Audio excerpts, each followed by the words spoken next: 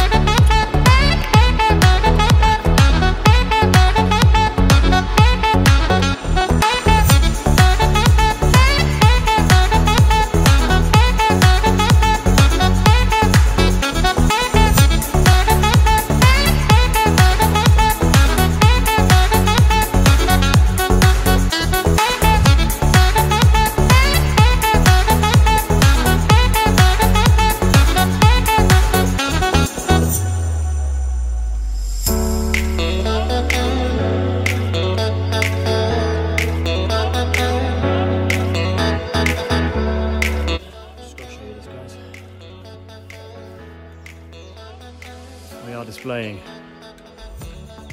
Every time I try and film him, all he does is show me his bum.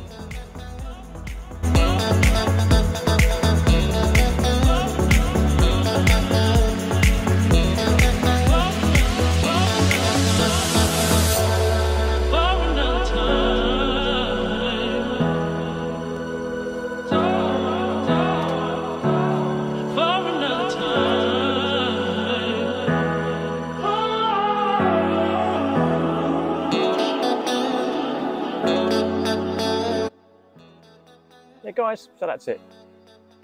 Really quite pleased with it, to be honest. I mean, it couldn't be simpler. It's not the prettiest thing in the world, although it doesn't look too bad with those old offcuts of cedar that fasciated it.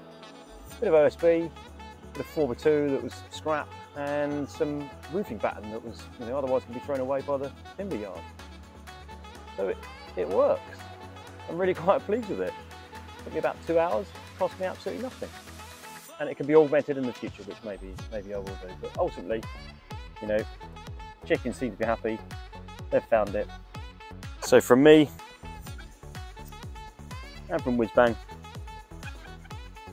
yeah, good boy. Ciao for now. Take it easy.